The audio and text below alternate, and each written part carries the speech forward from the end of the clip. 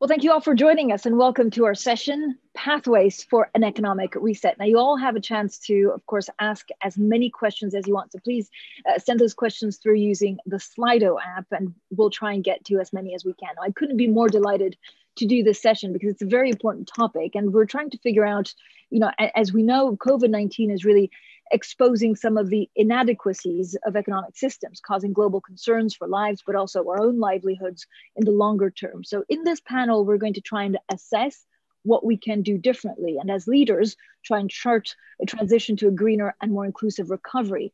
What will policy reforms look like to try and improve social mobility as well? I'm delighted to be joined by my all-star panel, Achim Steiner, Administrator, United Nations Development Program, and Finucane, Vice Chair at Bank of America, Brad Smith, President, Microsoft, and Alan Jope, he's Chief Executive Officer of Unilever. So thank you all for joining us. I wanted to just start with a very broad but difficult question and ask each of you if you think the ESG agenda is more likely than not to emerge strengthened from this recession.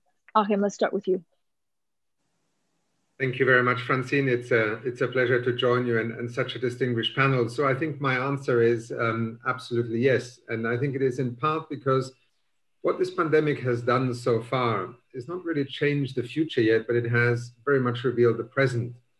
And I think if you look at what is happening in our world from a pandemic to an economic freefall, the first thing that has become obvious is how vulnerable we are, how vulnerable poorer people are, how vulnerable our economies and societies are to a situation in which, basic health coverage, inequality in terms of poverty, but also the digital gap, which has suddenly become so critical in people's ability to cope with lockdowns, have shown the world to be when it is essentially leaving so many behind. And I think that is a critical part of understanding that as we look forward, the role that business, markets, the economy at large, will play in allowing us to return or to build forward better. I mean, there are many phrases that we use right now.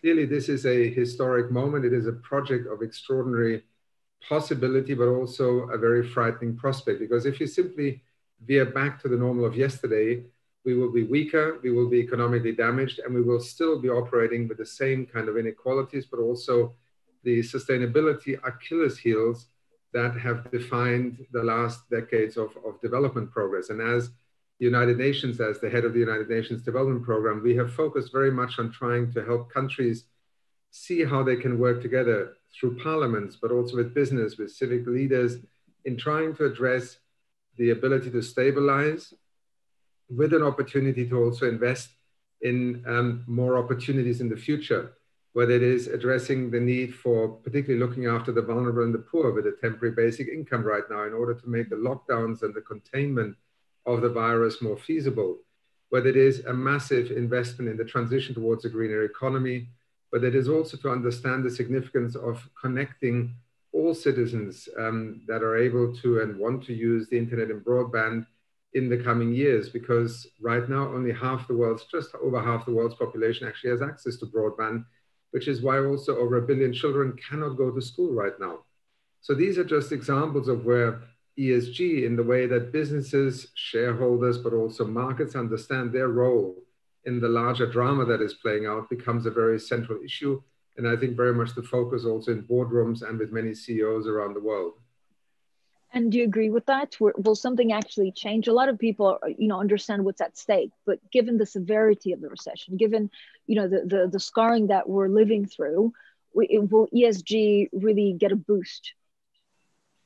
Well, I think we have to transcend the notion that ESG somehow operates in a space of its own. I think it is very much linked to what kind of government policies, what kind of priorities do our society set. I think we should not be complacent. History teaches us that sometimes out of crisis come great moments of pivoting forward into a more positive reality, but more often than not, the tendency is to try and just scramble back to where we were before. So I think ESG needs to be understood in a larger public debate about what kind of societies do we want, what kind of economies do we wish to have. And out of that, I think will come also a new direction for ESG. But it certainly will be broader. I think it will be less corporately defined. I think it will be more embedded in a larger view and consensus around what makes our societies healthy, happy, successful, sustainable, And that in turn will define also the economies within which businesses operate, and where ESG is an instrument, a tool. It's not an end in itself. And Finucane, how can company-led initiatives, drive this new agenda? Well, I agree with much of what Achim has just said. But I do think we have hope here, because in recent years, there's a fair amount of data that's been put forward to demonstrate that ESG, if it's inculcated into the behavior of a company, that the company itself does better, less bankruptcy, higher satisfaction with its clients and customers, and even sometimes a higher multiple. So all of those are accrue to the benefit of looking at ESG. A few years ago, I guess a year or so ago, the Business Roundtable put out a statement that they would look at things beyond shareholders. But I think that's been established through the World Economic Forum and its stakeholder capitalism mandate for years. And those companies that have taken up that mantle have simply done better, particularly now during the pandemic, because they've thought about their employees and the social contract they have with their employees. They've thought about their customers and the social contract that they have with them. And they are doing better than those that have just ignored it. Further, I think whether it's looking at the European Commission and soon the European Parliament's passage of a Green Deal, new language in the European Commission, new language by the SEC, new language by the International Federation of Accountants, where this sort of broadening its mandate beyond pure financials is making a big difference. There is some new work that's going on. It was established, we raised it at the Davos in January. Alan is very much involved in this, so I won't take his thunder, but Unilever is a big leader here. 200 companies came together working with the IBC, the International Business Council, the WEF, Bank of America Chairman and CEO Brian Moynihan is the chair of the IBC. And we worked with the big four accounting firms, these 200 companies, to see if we could come up with metrics that we could agree on. And those metrics would indicate the sort of ESG kind of platform that all of us would agree to. And I'm encouraged to say that over 120 companies have signed on. I think there will be an announcement as soon as tomorrow from the WEF about this. So I see this as being, from a regulatory point of view, from a legislative point of view, and from, I think, companies' own sense of survival in the future, that we're seeing a real convergence now that we had not heretofore seen, and measurable. So Alan, let me go to you, because we're getting a couple of questions that basically kind of goes back to the idea that Anne was talking about, and is how long will it take for us to realize that all economic activity needs to be part of a circular economy and guided by ecological principles? I mean, is it encouraging business, or is it encouraging governments to see it like that? Alan, you might be muted. You need to unmute. No, yeah. I definitely was muted. Francine, sometimes cliches are true. You measure what you treasure. You don't get what you expect. You get what you inspect. And yet our main measures of success remain solely financial. It's bizarre and it's outdated. The definition of success for a country, which is usually GDP or company, our traditional financial metrics, are built on environmental degradation and growing inequality. And surely COVID-19 has brought home how interdependent all our systems are. We need 21st century tools for a 21st century environment. And so we're huge supporters of standardizing, actually, and mandating non-financial reporting that Anne referred to. We strongly support the WEF IBC work, look forward to the launch tomorrow. But this reporting of non-financial metrics, we think, is just one of 5 changes that a business can make. The other 4 are not a surprise. It's really believing that operating to the benefit of multiple stakeholders works. Serving customers, properly looking after your employees, being fair with suppliers, making a positive contribution to society and the health of the planet will lead to better financial returns. Most business leaders still don't believe that. They see it as a trade-off between financial returns and responsible conduct. Then we need to price in major externalities, carbon being the most obvious example. And we need to shift our R&D investment and our business model development towards a circular versus a linear approach. And the business case is there. So to directly answer the question, the business case for circularity is crystal clear.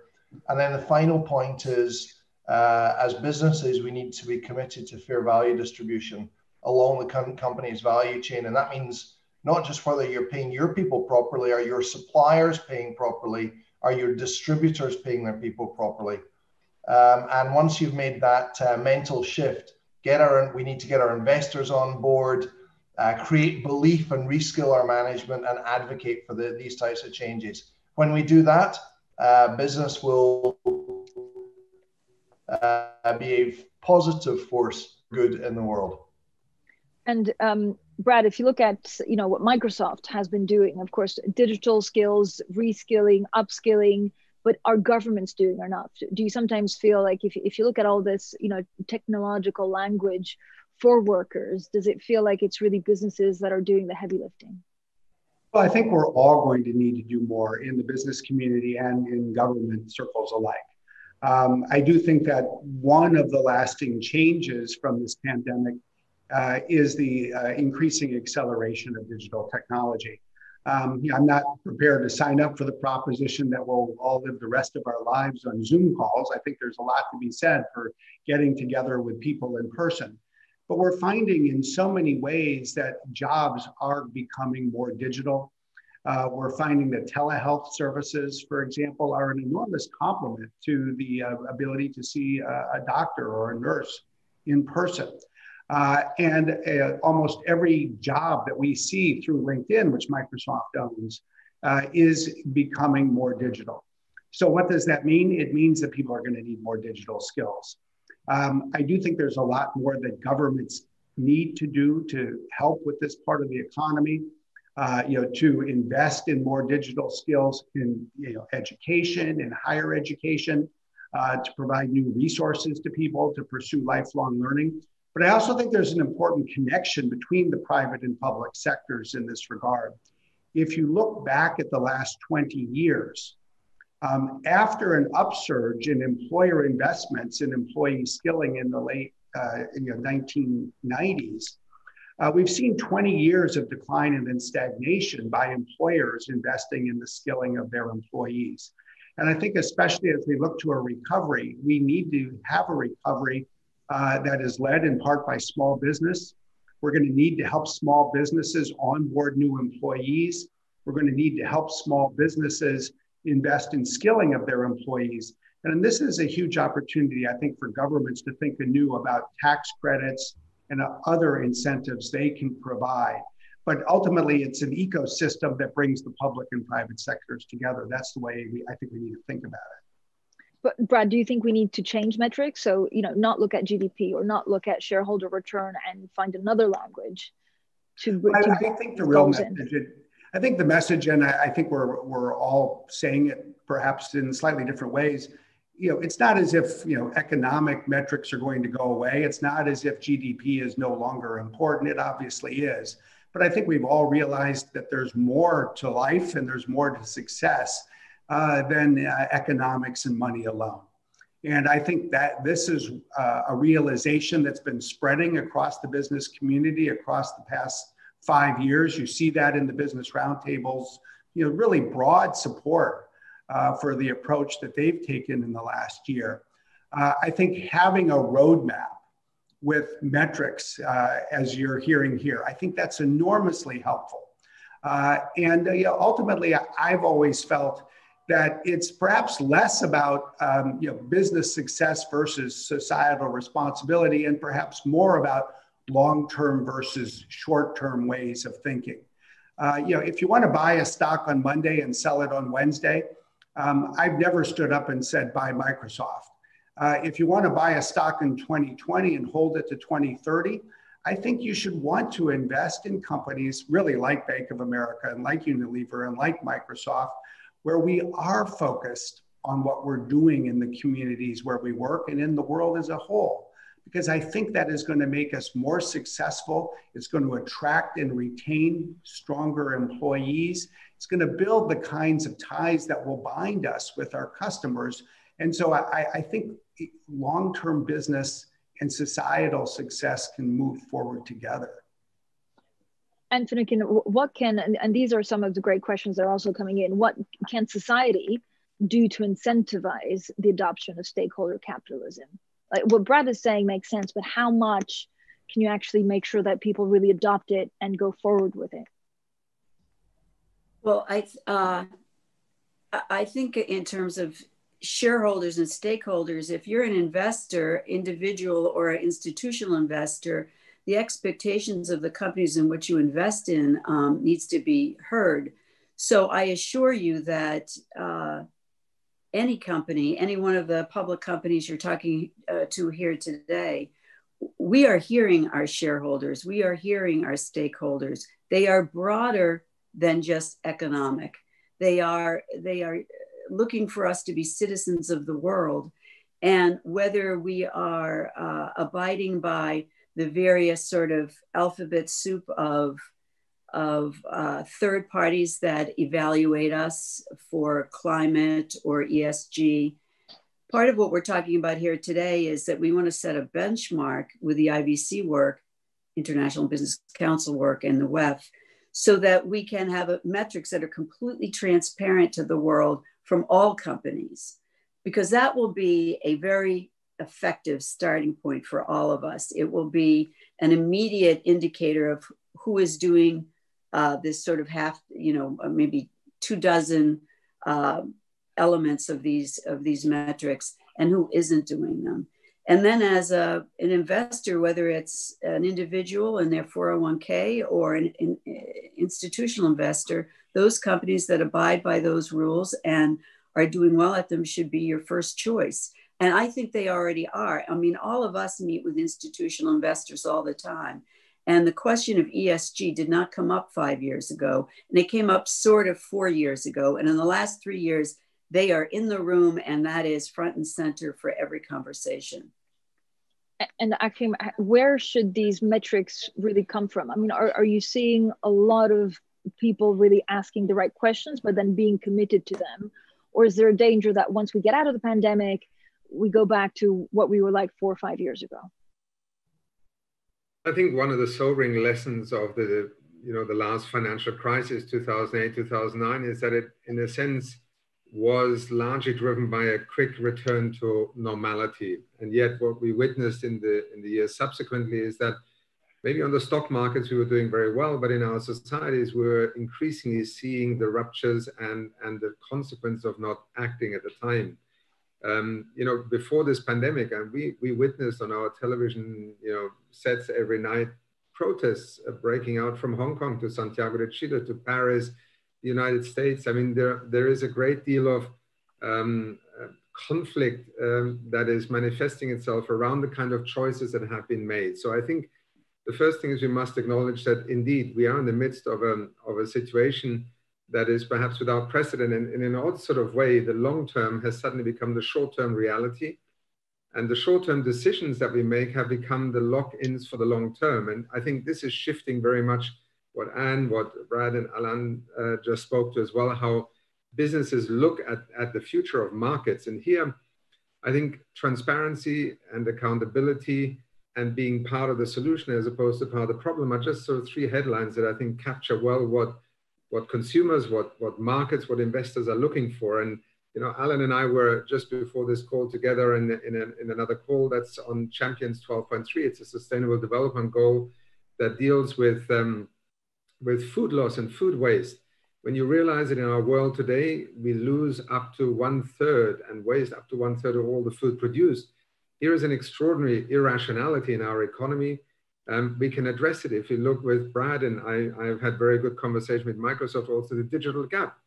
This is not something that has to be a reality. We can close that digital gap in the next few years.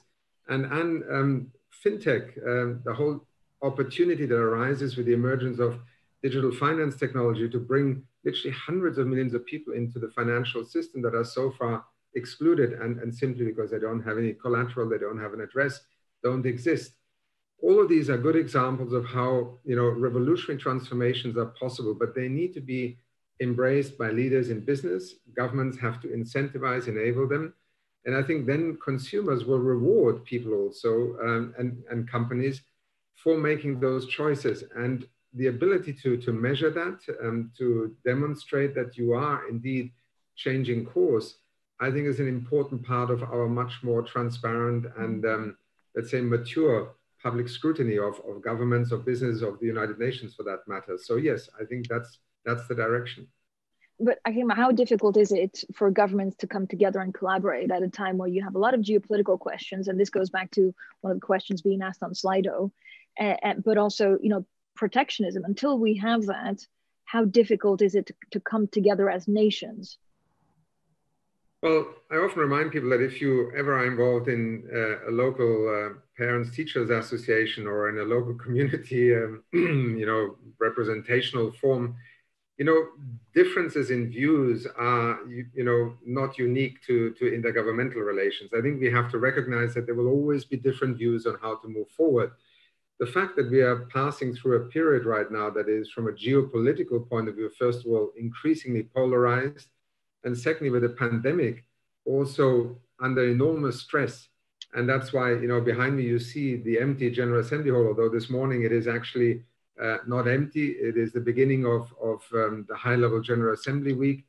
I think points to the fact that it is extremely challenging, but I think we have time and again over the last 75 years of the United Nations being in existence found ways in which, despite our differences, we can find common ground. And when you listen to what my fellow panelists have just addressed, then this is a moment where, all differences notwithstanding, there is no way forward out of the pandemic, or indeed in terms of some of the inequality, sustainability issues, without international cooperation. So wisdom and also, let's say, good judgment is required, while there is a lot of anger in our political atmosphere.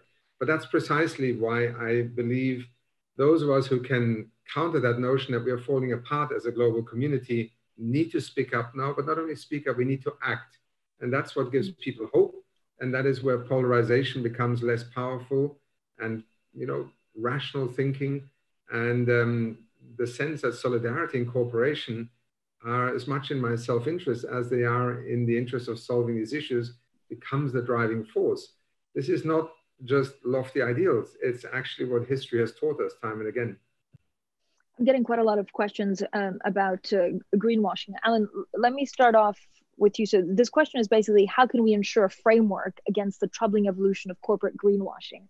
So Alan, maybe lay out, you know, the top 3 priorities that you would do, either a common language or new metrics, to try and avoid this.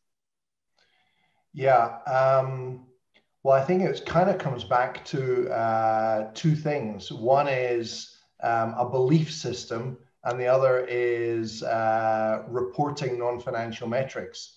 So a lot of even the discussion here, even the questions that are coming in, are predicated on an assumption that there is a trade-off between either delivering on ESG metrics or delivering strong financial performance, and that investors and retail investors and people will some or other choose, do I invest in an ESG responsible company or in a company that drives better financial performance?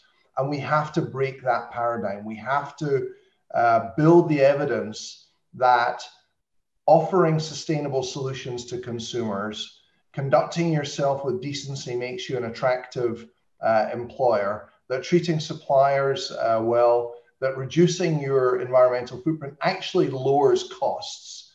And all these things drive better financial performance. Then there will be less suspicion. There will be a belief that is not a trade-off between ESG and better financial performance. But so long as we present it as one or the other, the shift will never happen. And then in terms of corporate greenwashing, actually what Anne was talking about there, we've got the big 4 accounting firms designing and developing these standardized metrics. And I think they will become as reliable for all their strengths and weaknesses as traditional financial metrics. Frankly, I can tell you, leading a big company that takes a lot of initiative on environmental and social issues, there's nowhere to hide. So we publish everything, and if it's not accurate, we get called out on it. So I believe society will hold us to account. But if we make it easier for society to do that by having standardized metrics, we'll be in a better place.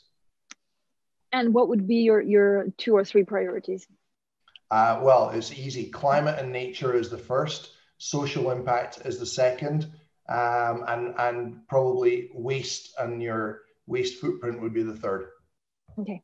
And Finucane, your priorities? Well, I think my first priority is to see this work be presented and embraced. In addition to the 4 accounting firms setting the metrics, they're working in conjunction with the Global Reporting Initiative, SASB, which is Sustainability Accounting Standards Board, and the Climate Disclosure Standards Board. So they aren't doing it on their own. They've got some of the best standard setters in the world at their side setting these metrics. That's one. The other is that so many companies are already carbon neutral. And to be carbon neutral, that means you have to have the greenhouse gas protocol evaluate your work in 3 scopes, 1, 2, and 3. 1 and 2 are what make you carbon neutral. 3 is what will get us all to net zero. Again, that's a third party evaluating us. And we, for instance, are carbon neutral. And then I guess, again, to eliminate the idea of greenwashing, you've got the European Parliament who will soon pass a Green Deal. Once the Green Deal is passed, it isn't just that we'll be at net zero in 2050, it's that we will be more than halfway there by 2030. And every company that's a multinational will have to figure out how to make that transition. 2030 is like yesterday for us. So the ability to make that transition, you aren't going to do it in one part of the world and not another. You will go across your entire company and make sure it can get to net zero. So that's an immediate incentive to get going. And although the US doesn't have similar legislation, and as everyone knows, it's more political in the US, as a practical matter, any multinational will move to abide by the Green Deal because they're operating in Europe. And I also have, maybe if you want to take this next question, which is what changes and adjustments are needed in the financial sector to reflect a more integrative and long-term thinking of business? And this person's also asking, what about the role of taxation? Well, I think it depends on what government you're in to determine whether it's taxation or incentive, but probably will be both, by the way. Well, I would say if you put as a very practical matter, once the Green Deal passes, every company that's a multinational and any company in Europe will need financing to get there. So the financial institutions know that already, whether it's issuing a green bond, underwriting a green bond, capital markets is getting involved. I think the biggest problem that all of us will have is once you get to how you get to carbon neutrality, there's always going to be an offset. There's something in your operation that can't be done renewably with solar or wind. You can't buy all entirely renewable electricity for one reason or another. And we all require offsets. Right now, most of the offsets are in the nonprofit world, like reforestation in the Amazon or wind farms that are nonprofits. There will be a market. There'll be carbon pricing, I think. There will be a market for the offsets. And that's actually an economic opportunity for those that are in the renewable business. Brad, what would you have as top 2 or 3 priorities to accelerate this change?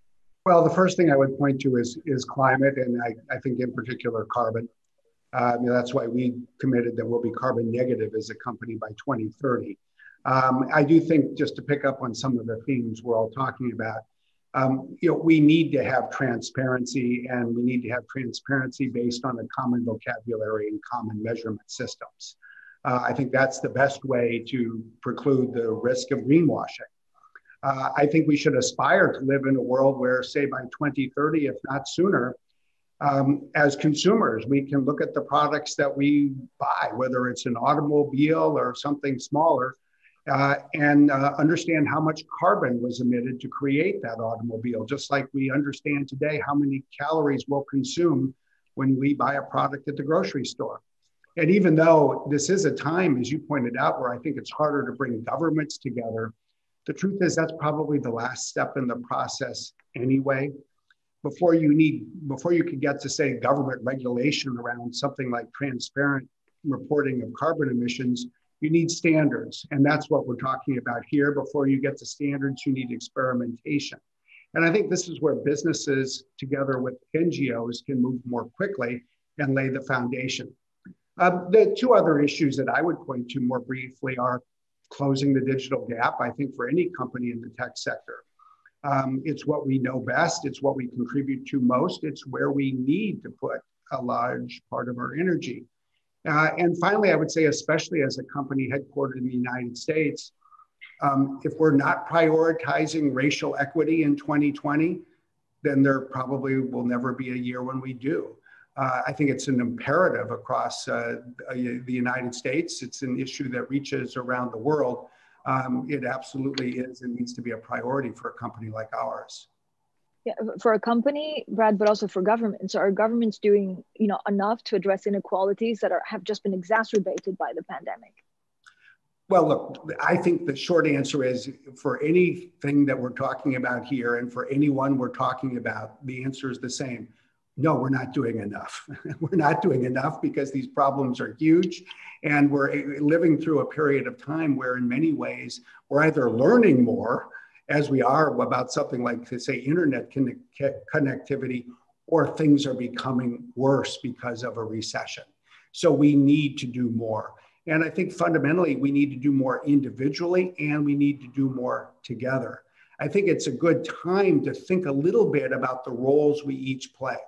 Businesses play one role in the economy, and we need to have business models that are profitable, but they also can be business models that are responsible. Civil society, NGOs, are the foundation of so many countries around the world, and they need to be innovating, and we need to be doing more to support them. And ultimately, absolutely, we need governments to do more, both individually and collectively, regionally and globally. That's the only hope for more progress on something like the Sustainable Development Goals. Achim, I'm getting quite a lot of questions actually on large corporates versus small corporates. So many of these recommendations, this person writes in, are focused on global large corporate world companies, but how can this also be applied to small and medium-sized businesses? Absolutely correct. And I think a vital question, because we often forget that in most countries around the world, when we talk about business is actually small, medium-scale enterprises, and very often even micro enterprises. It's also the famous informal sector. And in many developing countries in which UNDP works, people earn their livelihood 70–80% of the time in the informal sector. They have no social protection. They run a corner shop, maybe a workshop, a garage, a service provider. That's one end. And I think it is critical that we, first of all, enable them to have a more equitable opportunity. I mean, whether it is access to broadband, for example, to turn their business into something that can keep up with the rest of the markets. And there's a very simple example. In Uganda, in the middle of the lockdown, one of the projects that UNDP undertook is to help market traders in the vegetable markets to essentially create a sort of Uber equivalent platform to be able to connect to consumers in Kampala in order to be able to give them some opportunity to trade with agricultural produce. Extraordinary things are happening in this digital space right now. And I think our ability to understand that, even in a country like Japan, 98% of businesses there are small, medium-scale enterprises. So this is not a phenomenon only in developing countries. Means that we, on the one hand, look to the larger corporations who shape markets and also consumer perception to be leaders in moving these agendas forward. But we have to then put special programs in place. And that's where, again, digital finance becomes so critical. Another example in the pandemic is, there are now digital platforms where small, medium-scale enterprises can borrow money literally either in the morning in order to buy produce, sell it in the market and repay it on their smartphone, or indeed enterprises can borrow, as in China with the Ant Group, where with algorithms, artificial intelligence, their application is processed in a few seconds and they're able to borrow money. We have entirely new frontiers in the financial system here that also are an opportunity to precisely cater to the needs of small, medium-scale enterprises. So to your question, or the question I would ask, I can only reaffirm that we have indeed to better understand how we also help those businesses to be part of a transforming marketplace where technology, consumer preferences, and the imperatives to act on something like climate change are much more central, but also actionable for them. Alan, do you see a way, I mean, being a big company, do you see a way of maybe bridging this sustainability or ESG gap between small and big companies? I think that big companies have got the responsibility to pioneer the techniques and methodologies that we were talking about and make them available to smaller companies to adopt. Remember, small companies are often the suppliers or customers of big companies. We're interdependent here. And one particular area of importance is that as devastating as the health impact of COVID has been, I think the ripple effects on well-being, on livelihoods, as the true size, the true scale of unemployment ripples through various economies, is going to be devastating. And actually now is just the moment when governments might have the political breathing space to unlock job creation in new sectors. And that nearly always begins with small and medium-sized enterprises. So I think this is this idea that small businesses can be part of building back a more just economy is something that governments can hop on right now. Brad, talk to me maybe about some of the key challenges actually ahead. I mean, you know, even if there's a converging view, what do you see as the top three things? And this is actually a question that's also coming in. What are the key challenges in preparing the company strategy or the world strategy to design a successful pathway to the Great Reset? Well, I think there's two things that are interesting to think about. I mean, first of all, companies do different things. They have different missions. And as we think about, you know, for example, all the world's challenges reflected in the SDGs, I think a first question is for each of us who are in a business, where do we best fit in? What can we contribute? You know, it would be odd if Unilever and Microsoft were trying to do exactly the same thing. We're in different industries. The same is true for Bank of America.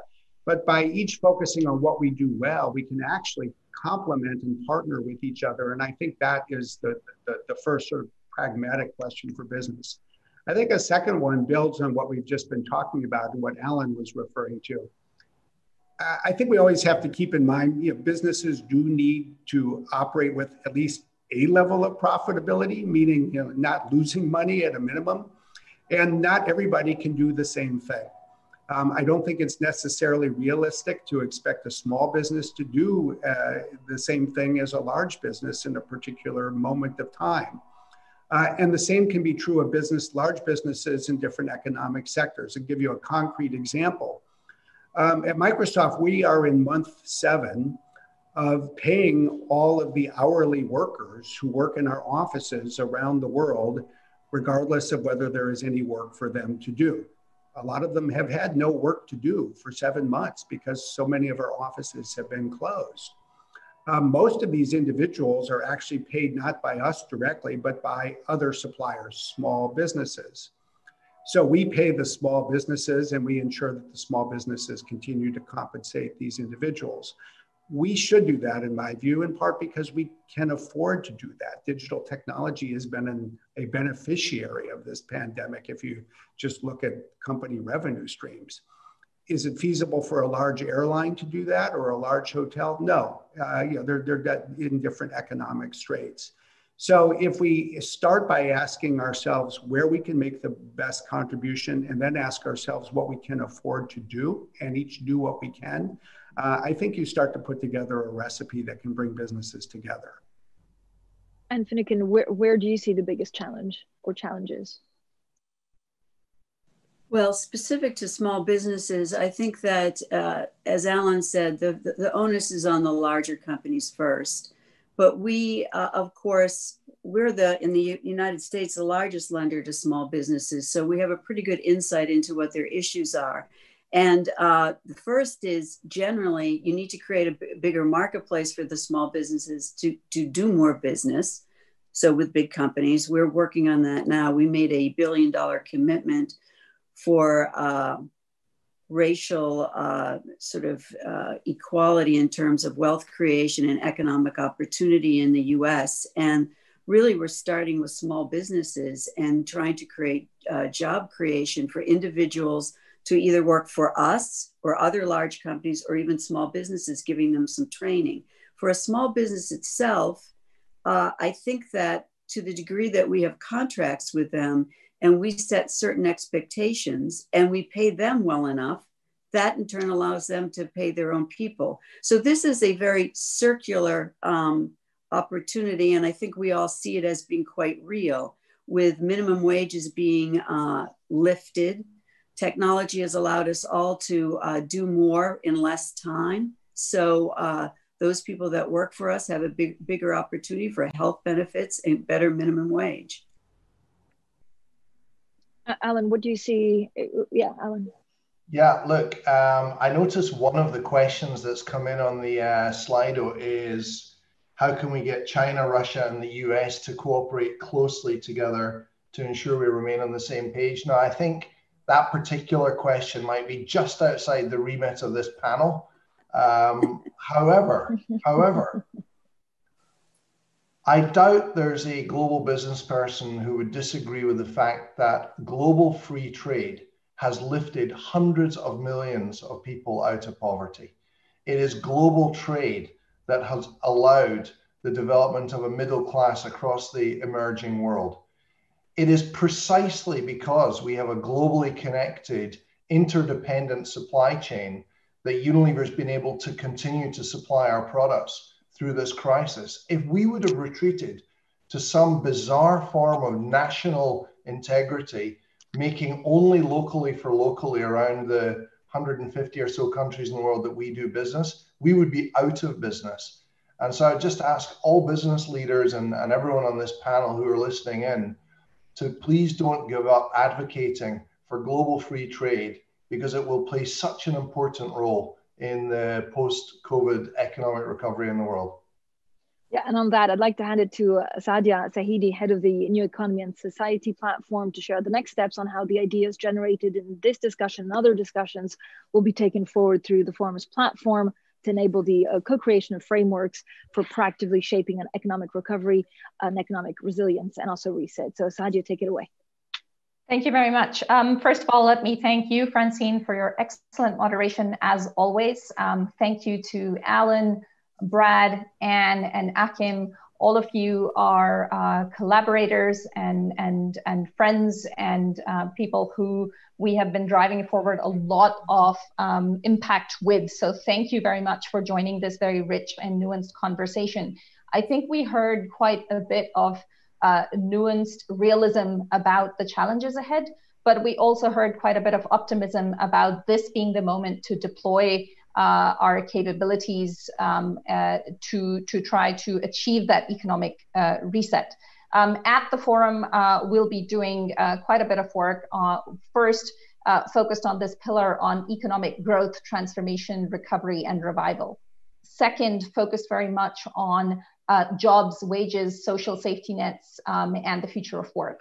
Third, focused on education, skills, and lifelong learning. And fourth, focused on equity, inclusion, and social justice. And I think you heard all of those themes here today Particularly, I'd like to call out a new effort where we're trying to look at a new dashboard for the new economy. So similar to what the ESG space is doing in terms of the corporate metrics, what needs to be done at a more national level, and then working with a number of countries to actually see if we can use this moment of transformation to adopt those new policy targets and to adopt ways of being able to measure fairer and greener economies. More on that later on today. From the 20th to the 23rd of October at the forum's Jobs Reset Summit, we will be continuing large parts of today's conversation. With that, again, thank you, Francine, and thanks to the rest of the panelists. Thank you, everyone. Have a great afternoon.